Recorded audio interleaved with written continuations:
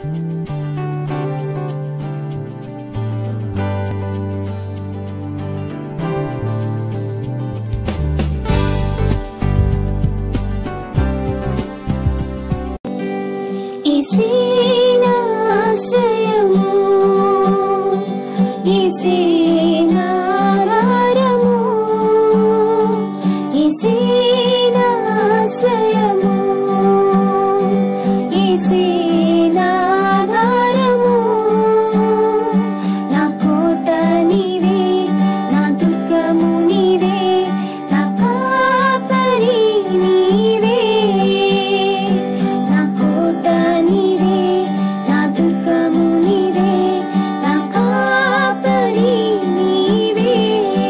The lord. యేసే మనకు ఆశ్రయం అనే టీవీ ప్రోగ్రామ్ వీక్షిస్తున్న మీ అందరికీ నజరేయుడైన యేసుక్రీస్తు నామమున శుభములు.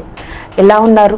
మన దేవుడు తన రెక్కల చాటున మనం భద్రపరిచి మరొక వారాన్ని మనకు దయచేసిన విధానం బట్టి సమస్తమైన ఘనత మహిమ ప్రభావములు దేవునికి చెల్లును గాక.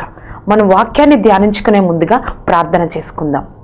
సర్వోన్నతుడ సర్వాధికారి పరిశుద్ధాత్మ దేవ యేసయ్య, నీకే కోట్లాది కృతజ్ఞతలు తండ్రి. నీ రెక్కల చాటున నీ కృపలో మమ్మల్ని భద్రపరిచి మరి ఒకసారి నీ యొక్క వాక్యాన్ని ధ్యానించుకోవడానికి మాకు ఈ సమయం అనుగ్రహించిన పరిశుద్ధాత్మ దేవ నీకే వందనాలు ప్రభువా. యేసయ్య, నీ యొక్క వాక్యాన్ని ధ్యానించుకొని చుండగా ప్రభా నువ్వే యొక్క ఆత్మ కార్యాన్ని జరిగించండి. ఎవరైతే ఈ యొక్క వాక్యాన్ని వింటూ ఉన్నారో ఆశ్చర్యకరుడా నీ యొక్క కృపలో భద్రపరిచి ఎటువంటి ప్రభా శోధన లేకుండా నువ్వు మాతో మాట్లాడి మేము సరి చేసుకునే భాగ్యాన్ని మాకు అనుగ్రహించగలరని నజరేయుడైన యేసుక్రీస్తు నామమున అడిగి వేడుకొంచున్నాం తండ్రి, ఆమేన్. ఈ రోజు యొక్క వాక్య అంశము నెహెమ్యా గ్రంథము 8వ అధ్యాయము 10వ వచనం. మీరు దుఃఖపడకుడి, యెహోవా యందు ఆనందించుట వలన మీరు బలము నొందుదురు. ఈ రోజు వాక్య అంశము మనము దేవుని యందు ఆనందించినట్లయితే మనం అదే ఈ లోకంలో మనం బ్రతకడానికి ఒక బలమే ఉంటుంది. నువ్వు దేవుని యందు ఆనందించు, దేవుడు బలమును అనుగ్రహిస్తాడు. మనం నెహెమ్యా గ్రంథము 8వ అధ్యాయం మనం చూచినట్లయితే మొదటి నుంచి మనం చూచినట్లయితే అక్కడ ఎజ్రా, నెహెమ్యా, లేవీలు కలిసి అక్కడున్న ఇశ్రాయేల్ ప్రజలందరికీ ధర్మశాస్త్రాన్ని చదివి వినిపించడం చూస్తాం. మనం 9వ వచనం మనం చూచినట్లయితే నెహెమ్యా 8వ అధ్యాయం 9వ వచనం మనం చూచినట్లయితే జనులందరూ ధర్మశాస్త్రపు మాటలు విని యాడ్వ మొదలు పెట్టగా అధికారి అయిన నెహెమ్యాయు యాజకుడును శాస్త్రులకు ఎజ్రాయును జనులకు బోధించుచు లేవీలును మీరు దుఃఖపడవద్దు, ఏడవవద్దు, ఈ దినమున మీ దేవుడైన యెహోవాకు ప్రతిష్ఠ దినమని జనులతో చెప్పిరి. అక్కడ ధర్మశాస్త్రాన్ని చదివి వినిపించి అక్కడ స్త్రీలను పురుషులను ఇజ్రాయెల్ ప్రజల్లో ఎవరికైతే అర్థం చేసుకోగలరో వారిని తీసుకుని వచ్చి ధర్మశాస్త్రాన్ని వినిపిస్తూ ఉండగా అక్కడ ప్రజలందరూ ఏడవడం మొదలుపెట్టారు. ఎందుకు ఏడుస్తున్నారంటే ఇజ్రాయెల్ ప్రజలు ఎప్పుడు కూడా దేవుడికి ఇష్టమైన ప్రవర్తన కలిగి ఉండలేదు. ఆ విధంగా ధర్మశాస్త్రాన్ని చదివి వినిపిస్తున్నప్పుడు అమ్మో మేము దేవుడికి విరోధంగా ఉన్నామే, దేవుడికి లోబడి జీవించలేదే అని చెప్పి అక్కడ వారు ఏడుస్తూ ఉన్నప్పుడు నెహెమ్యా ఈ విధంగా దేవుడి ద్వారా నెహెమ్యా ఈ విధంగా చెప్తాడు, మీరు ఏడవద్దు, సంతోషించండి, ఆనందించండి, మీరు బలము నొందెదరు. యెహోవా యందు మీరు ఆనందించండి, మీరు బలము నొందెదరు. ఇక్కడ మనకు అర్థం కాని విషయం ఏంటి అంటే వారు లోబడని జీవితం ద్వారా ధర్మశాస్త్రాన్ని చదివినప్పుడు వారు బాధపడుతూ ఉన్నప్పుడు నెహెమ్యా ఈ విధంగా చెప్పడానికి ఏ విధంగా మనకు అర్థమవుతూ ఉంటుంది. మనం చూచినట్లయితే వారు లోబడలేదు, దేవుడికి విరోధంగా పాపం చేసి ఉన్నారు. కానీ దేవుడు నెహెమ్యా ద్వారా చెప్తున్న మాట ఏమిటంటే మీరు దేవుడి యందు ఆనందించండి, మీరు ఆయన యందు బలము పొందెదరు. ఎలా దేవుడు ఆనందిస్తారు వాళ్ళని చూచి? ఎలా వీళ్ళు దేవుని యందు ఆనందించగలుగుతారు? ఎందుకంటే వారు ఇశ్రాయేలు ప్రజలు, వారు దేవుడి చేత దేవుడి ప్రజలు కాబట్టి దేవుడు వారిని ప్రేమిస్తున్నాడు కాబట్టి మరలా తిరిగి కొన్ని సంవత్సరాల తర్వాత నా ప్రజలు నా వైపుకి తిరిగారు, నా ప్రజలు నన్ను తెలుసుకున్నారు, నా యొక్క శక్తిని తెలుసుకున్నారని వాళ్ళు దుఃఖపడడం చూసి వెంటనే దేవుడు నెహెమ్యా ద్వారా చెప్పిన మాట దేవుని యందు మీరు ఆనందించండి, మీరు బలమును నొందెదరు అని దేవుడు వాగ్దానం చేస్తున్నాడు. ఎంత గొప్ప విషయం అండి. మనం నిజంగా దేవుని యందు ఆనందించగలిగితే మనం ఈ లోకంలో ఉన్నప్పుడు ఏ స్థితిలో ఉన్నా నువ్వు నేను దేవుని యందు ఆనందించగలిగితే అదే మనకు ఈ లోకంలో బ్రతకడానికి ఒక బలమై ఉంటుంది. మనం ఎన్ని ఎన్నోసార్లు తప్పిపోతూ ఉంటాం. ఎన్నో పరిస్థితుల వల్ల, సమస్యల వల్ల, బాధల వల్ల మన జీవితాలు దేవుడికి దూరం చేసుకొని ఉంటాం. కానీ మనం దేవుడి యందు ఎల్లప్పుడూ ఆనందించగలిగితే, ఏ స్థితి అయినా, ఏ సమస్య అయినా, ఏ బాధ అయినా మనం దేవుని యందు ఆనందించగలిగితే మనం ప్రతి ఒక్కరం అదే మన జీవితంలో ఈ లోకంలో బ్రతకడానికి ఒక బలమే ఉంటుంది.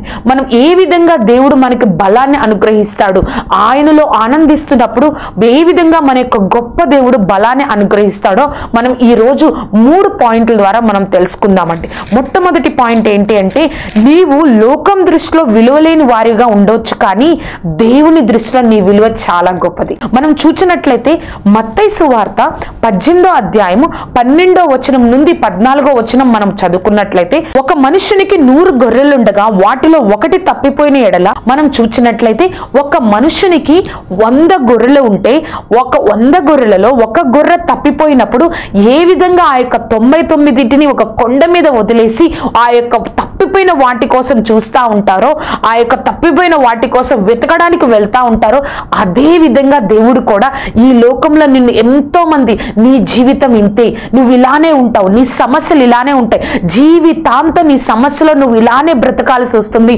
అని ఎంతమంది నిరుత్సాహపరిచినా, ఎంతమంది ఎవ్వరు నిన్ను ప్రోత్సహించడానికి ఎవ్వరూ లేకపోయినా దేవుడు నిన్ను ప్రోత్సహిస్తాడని గుర్తుపెట్టుకో. నీకు ఈ లోకంలో నువ్వు ఒక విలువ లేని వ్యక్తిగా నువ్వు ఉండొచ్చేమో, కానీ లోకస్తులందరికీ వారి జీవితం అంతే, వారి బ్రతుకు అంతే, ఒక ఆశీర్వాదం లేని జీవితం, ఒక తక్కువగా జీవిస్తూ ఉంటారు అని ప్రతి ఒక్కరు అనుకుంటారేమో. కానీ ఈ లోకంలో నువ్వు ఆ విధంగా ఉండొచ్చు, కానీ దేవుడు అటువంటి విధంగా నీ యొక్క జీవితాన్ని చూడడు. ప్రతి ఒక్కరి జీవితం కూడా ఆయన దృష్టిలో ఎంతో విలువైనదని నువ్వు గ్రహించాలి. మన యొక్క గొప్ప దేవుడు ఎలాంటి దేవుడు అంటే, ఆ 99 కంటే గొర్రెపిల్ల, ఏ గొర్రెపిల్ల అయితే తప్పిపోయిందో ఆ గొర్రెపిల్ల దొరికినప్పుడు ఎంతగానో సంతోషం, అటువంటి హృదయం, అటువంటి ఆనందం కలిగిన దేవుడు. కాబట్టి నువ్వు ఈ లోకంలో ఎంత తక్కువ స్థితిలో ఉన్నా, ఎంత దిగజారిపోయే స్థితిలో ఉన్నా, దేవుడికి ఎంత దూరమైన స్థితిలో ఉన్నా కూడా దేవుడు నీ యొక్క జీవితానికి విలువిస్తున్నాడు. నువ్వు ఎప్పుడు మర్చిపోకూడదు. ఏ ఒక్కరిని దేవుడు కూడా ఆయన దృష్టిలో తక్కువగా చూడడు. మనం చూసినట్లయితే, మీరు ప్రతిరోజు వార్తాపత్రికలు, న్యూస్ పేపర్స్ చదువుతూ ఉన్నట్లయితే ప్రతి ఒక్కరికి పరిచయం. మైకేల్ ఫెల్ప్స్ అనే ఒక అమెరికన్ స్విమ్మర్ మనం చూస్తూ ఉంటాం. ఆ అమెరికన్ స్విమ్మర్ 2012వ సంవత్సరంలో 2012 ఒలింపిక్స్ లో 26 gold medals, 5 silver medals, 3 bronze medals, 26 బంగారు పథకాలు, 5 వెండి పథకాలు, 3 బ్రాంజ్ మెడల్స్ గెలుచుకున్నాడు. ఆ యొక్క రియో ఒలింపిక్స్ లో గెలుచుకోవడం వల్ల ప్రపంచమంతా 2012వ సంవత్సరం ప్రపంచ మీడియా అంతా ఆయన వైపు దృష్టి సారించడం మనం చూస్తాం. ప్రతి ఒక్క పేపర్లో ఇండియాలో ఏ కంట్రీ చూసినా మొట్టమొదటి వ్యక్తి, 4 ఒలింపిక్స్ లో పాల్గొన్న మొట్టమొదటి వ్యక్తి అని యొక్క అమెరికా యొక్క కీర్తిని ఇంకా పెంచాడు అని తన పేరు ప్రతి ఒక్క మీడియా ఛానల్లో, ప్రతి ఒక్క న్యూస్ ఛానల్లో మనం చూస్తూ ఉంటాం. 2012వ సంవత్సరంలో అంత గొప్ప ఘనత సాధించిన మైకేల్ ఫెల్ప్స్ మనం చూసినట్లయితే, ఆ యొక్క తర్వాత తన యొక్క ఇంటికి వచ్చేసిన తర్వాత, ఆ యొక్క రియో ఒలింపిక్స్ నుంచి ఆ యొక్క ప్రఖ్యాతిగాంచిన ఆ యొక్క మెడల్ సాధించిన తర్వాత, ఒలింపిక్స్ నుంచి ఇంటికి వచ్చేసిన తర్వాత వాళ్ళ తల్లిదండ్రులు ఇద్దరు విడిపోయారు, డైవర్స్ తీసుకున్నారు. ఆ యొక్క డిసప్పాయింట్మెంట్ లో ఉన్నారు. తనకి కావలసినంత గొప్పతనం, ఫేమ్ ఉంది, తనకి కావలసినంత డబ్బు ఉంది, కానీ మనసులో సమాధానం లేదు. దానికోసము తన బాధను అర్థం చేసుకున్న వారు ఎవ్వరూ లేరని, తన బాధని ఏంటి నేను ఇలా జీవిస్తున్నాను, నాకు ఒక సమాధానం లేదని చెప్పి తను మత్తు పదార్థాలకు ఎడిక్ట్ అయిపోయాడు. ప్రతిరోజు మత్తు పదార్థాలు తీసుకుంటా ఉండేవాడు. తనకి ఎక్కువగా కోపం వస్తూ ఉండేది. ప్రతి ఒక్కరిని కోపంగా తిడుతూ చాలా ర్యాష్ గా లేని విధంగా ఆయన యొక్క కారుల్ని డ్రైవ్ చేస్తూ ఉండేవాడు. ప్రతి ఒక్కరిని రోడ్డు మీద వెళ్తూ ఉండేవాడు. అలా అమెరికన్ రోడ్లలో చాలా లెక్కలేని విధంగా ఆ యొక్క కారుని డ్రైవ్ చేసినందుకు 2014వ సంవత్సరంలో మైకేల్ ఫెల్ప్స్ ని ఏం చేశారు అంటే 6 నెలలు జైలు శిక్ష విధించారు. అప్పుడు ఆయన జైలులో ఉన్నప్పుడు ప్రతి ఒక్కరు ఏ యొక్క మీడియా అయితే, ఏ యొక్క వార్తాపత్రిక అయితే ఆయన ఎంత అమెరికా యొక్క గొప్పతనాన్ని, ఎంతో కీర్తిని ఇంకా ఎక్కువగా చాటాడు, ఘనత వహించాడు అని ఏ యొక్క మీడియా అయితే చెప్పిందో, ఈ యొక్క పథకాలు కానీ, ఈ యొక్క ఘనత కానీ ఆయనకి ఒక డ్రగ్స్ తీసుకోవడం వల్ల, ఒక మత్తు పానీయాల వల్ల, ఇంత కోపం వల్ల తనకి వచ్చింది అని వేరేలాగా చేశారు. వేరేలాగా చెప్పడం, వేరేలాగా తన గురించి వార్తలు రాయడం మొదలు పెట్టారు. ఒక 6 నెలల రోజుల తర్వాత, 6 నెలల కాలం తర్వాత ఆయన జైలు నుంచి బయటకు వచ్చినప్పుడు ఏం జరిగిందంటే, ఎవరైతే ఏ మీడియా అయితే ఒక 6 నెలల ముందు, ఒక 2 సంవత్సరాల ముందు ఎంతైతే పొగిడిందో, ఆ యొక్క మీడియా వాళ్ళు ఏం చేశారంటే, ఆయన జైలు నుంచి బయటకు వస్తున్నప్పుడు ఆయన మీద కాగితాలు చింపి వేయడం, చెప్పులు విసిరేయడం చూశాడు. ఆయన ఎంతగానో బాధపడ్డాడు, ఎంతగానో డిసప్పాయింట్ చెందాడు, ఎంతగానో నిరుత్సాహం చెందాడు. ఆ యొక్క పరిస్థితిని చూసి ఏంటి ఈ విధంగా ఉంది, కొన్ని రోజుల క్రితం నన్ను ఇంతగా పొగిడినది, ఇంతగా నేను సాధించిన విజయాలను ఇంతగా లోకానికి చెప్పిన ఈ యొక్క అమెరికన్ మీడియా ఎందుకు నన్ను ఇలా ద్వేషిస్తుంది అని చెప్పి ఇంటికి వెళ్ళి సూసైడ్ చేసుకోవాలనుకున్నారు, ఆత్మహత్య చేసుకోవాలని అనుకున్నారు. వెంటనే ఆత్మహత్య చేసుకోవాలని ఆ యొక్క ఆత్మహత్య కోసం ప్రయత్నించినప్పుడు మహాదేవుని కృప వల్ల ఆ ఆత్మహత్య నుంచి బయటపడ్డాడు.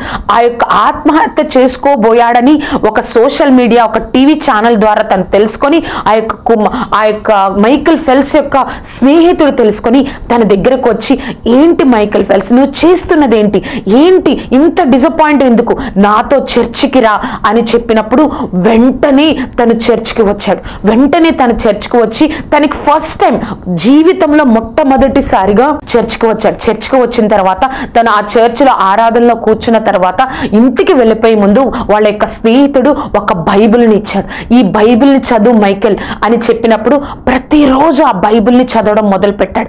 ప్రతిరోజు ఆ బైబిల్ని చదవడం మొదలు పెట్టినప్పుడు ఏదో ధైర్యం వస్తుంది. ఎంతో ధైర్యం కలిగి, ప్రభా నువ్వు నాకు సహాయం చేయని 2016 సంవత్సరంలో రియో ఒలింపిక్స్ కోసం తను సిద్ధపడుతూ ఉన్నాడు.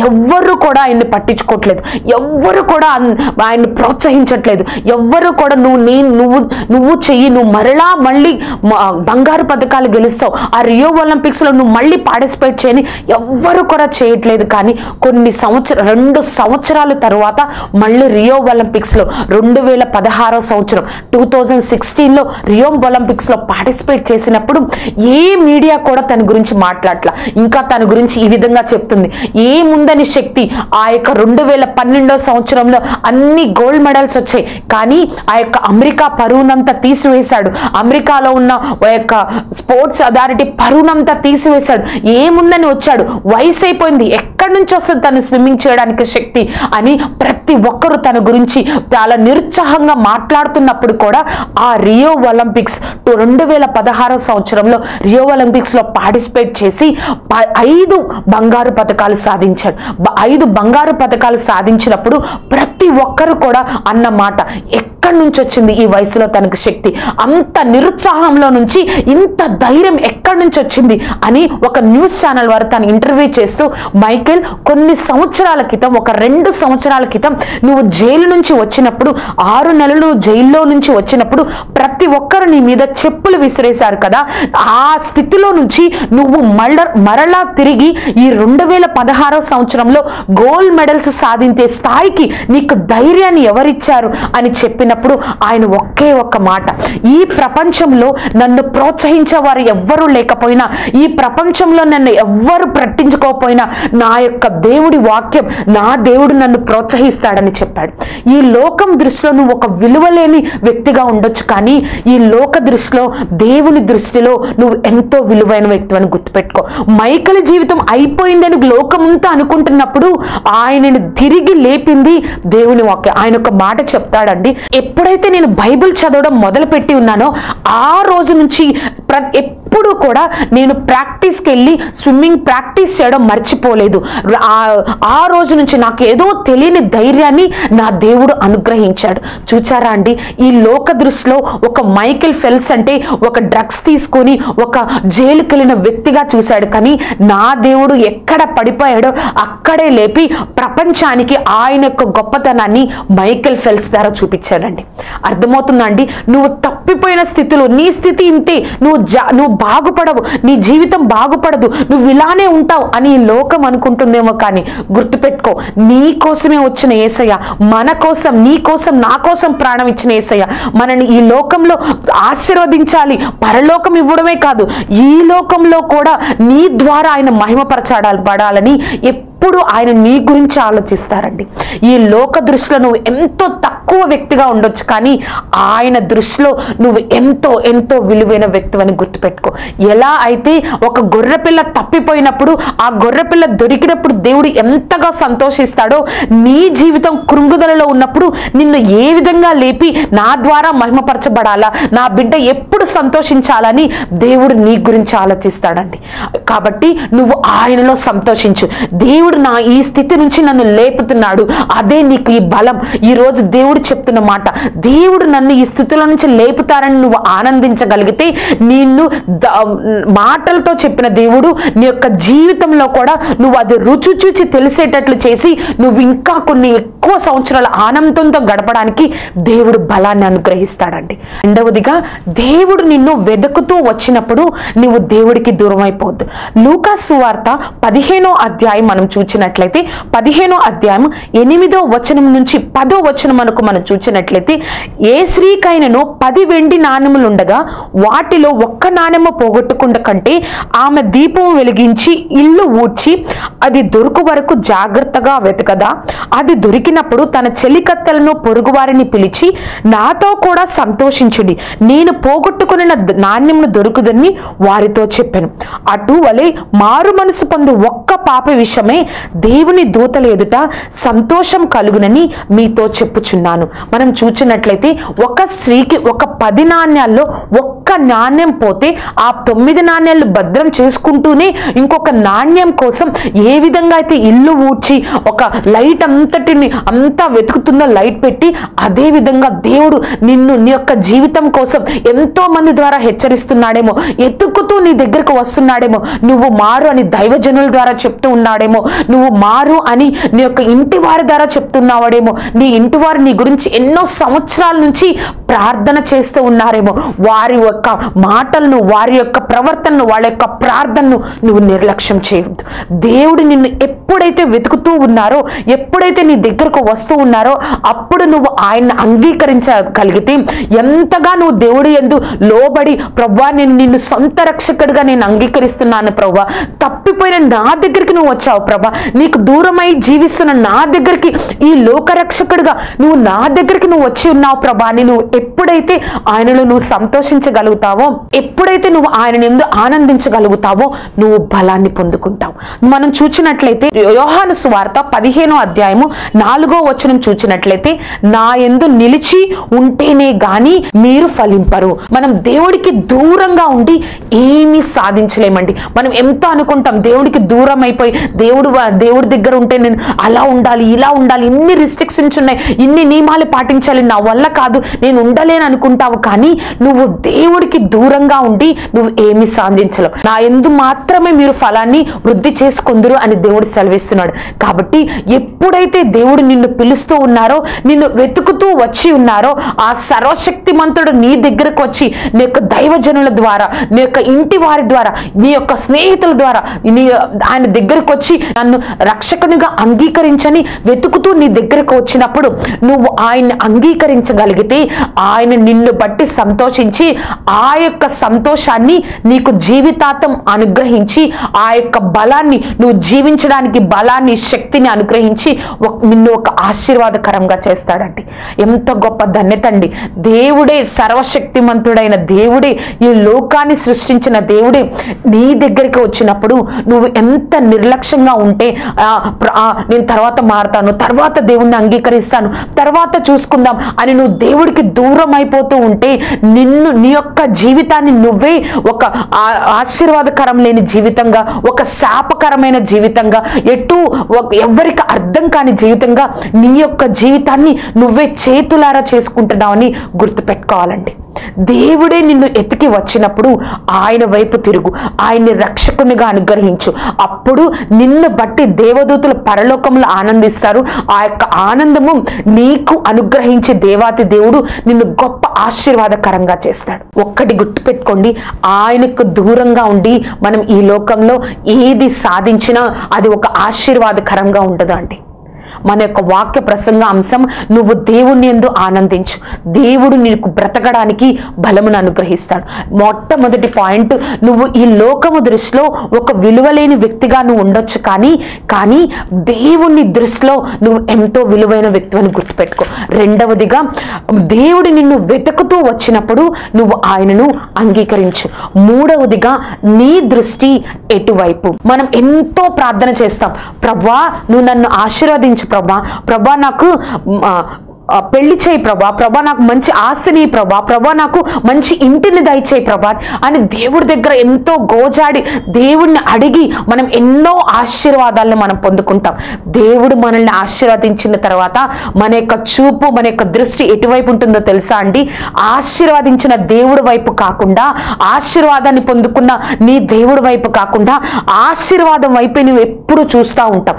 ఆశీర్వాదం ఇచ్చిన దేవుడిని మర్చిపోయి ఆయనకి దూరం అయ్యి ఆశీర్వాదం వైపు నువ్వు చూస్తూ ఉంటావు. మనం చూసినట్లయితే లూకాసు వార్త 15వ అధ్యాయాన్ని మనం చూసినట్లయితే తప్పిపోయిన కుమారుడు యొక్క ఉపమానం మన రజరేడని యేసుక్రీస్తు మనకు చెప్తూ ఉంటాడు. ఆ తప్పిపోయిన కుమారుడు ఆస్తినిచ్చిన తండ్రిని వదిలేసి, ఆ ఆస్తి ఎంతో విలువైనది, ఆ ఆశీర్వాదం ఎంతో విలువైనదని ఆ యొక్క ఆస్తిని తీసుకొని వెళ్ళిపోయాడు. కానీ ఆ ఆస్తి తనకిచ్చిన తండ్రిని వదిలేశాడండి.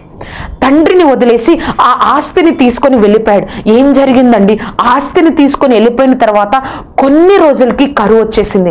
తను ఎలా బ్రతకాలో, ఎలా జీవించాలో, ఈ లోకంలో ఎలా ఉండాలో తనకు అర్థమవలేదు. మరలా తిరిగి తన తండ్రి దగ్గరకు వచ్చి తన తండ్రి దగ్గరికి రావాలని ఆశించాడు. అయ్యో, నేను పరలోకమునకు నా తండ్రికి విరోధంగా నేను పాపం చేసి ఉన్నానే అని తనలో తాను పశ్చాత్తాపడి వెంటనే తను తిరిగి వచ్చినప్పుడు తండ్రి తిరస్కరించలేదంటే, వెంటనే తనకి ఆ కుమారుడు ఇంటికి వచ్చినప్పుడు, తండ్రి నేను నీ దగ్గర ఒక సేవకుడిగా, ఒక పనివాడిగా ఉంటానని ఆ యొక్క కుమారుడు చెప్పినప్పుడు, నువ్వు ఒక పనివాడిగా కాదు నా కుమారుడిగా ఉండాలని ప్రశస్తమైన వస్త్రాలు ధరించి మరలా ఆ యొక్క కుమారుడిని అంగీకరించాడండి.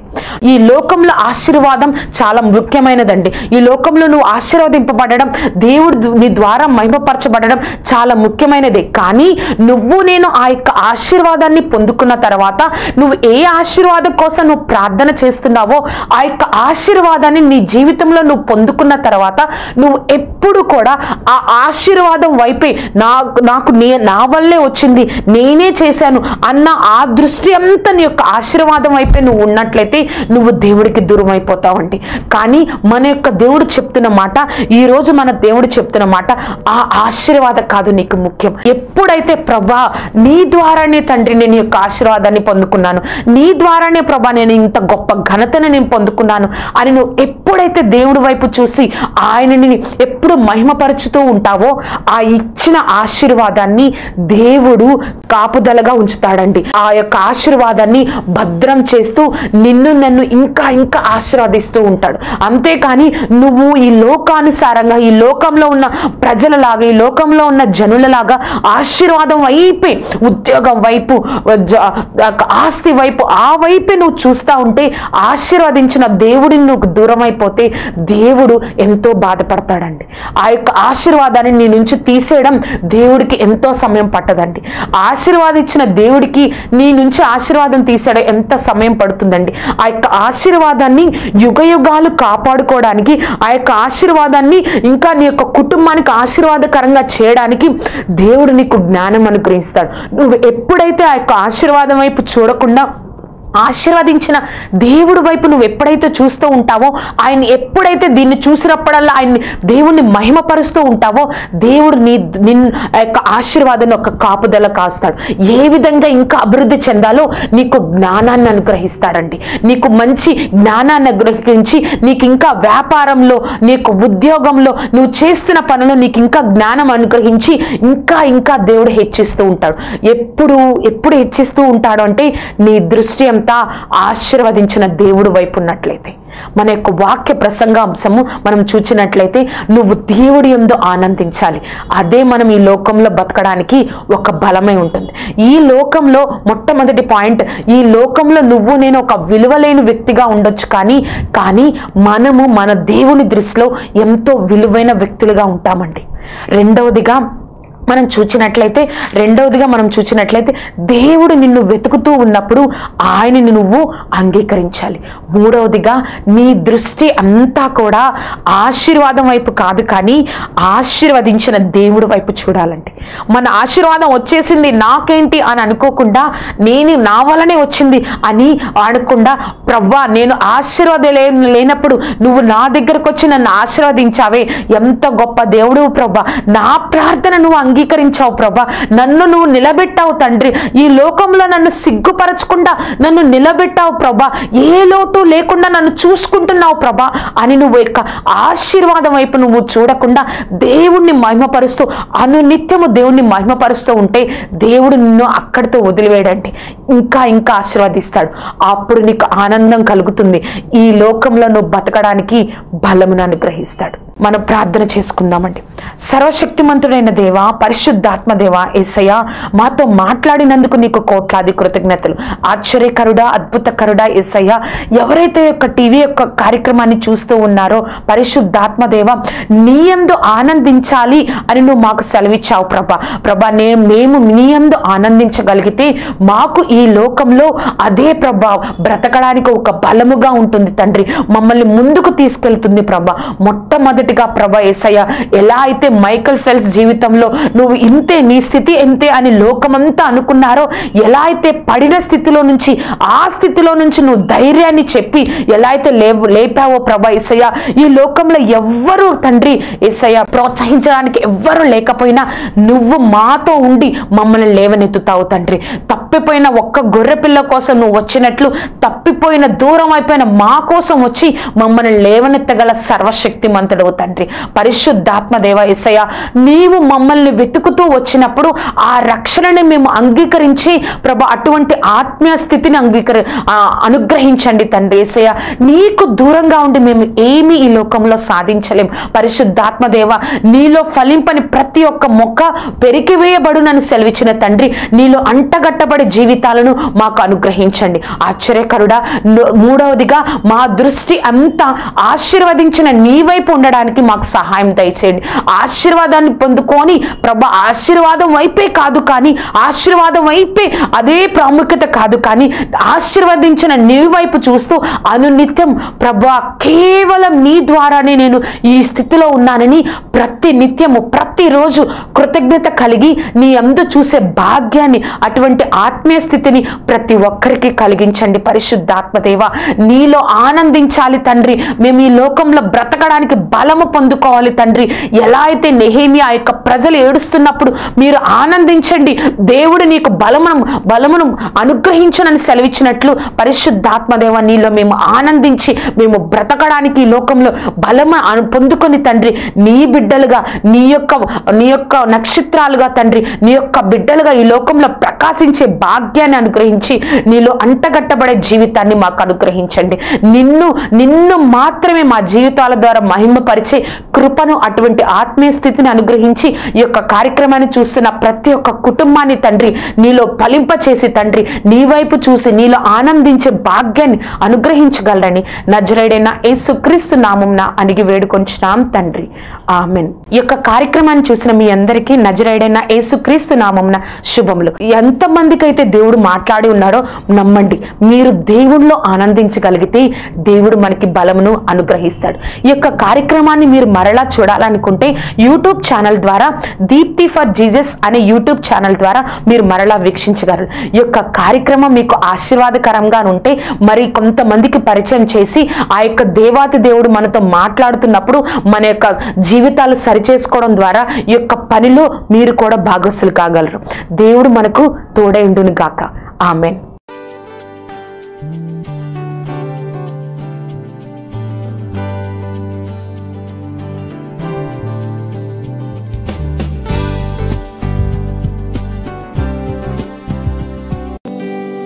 Isina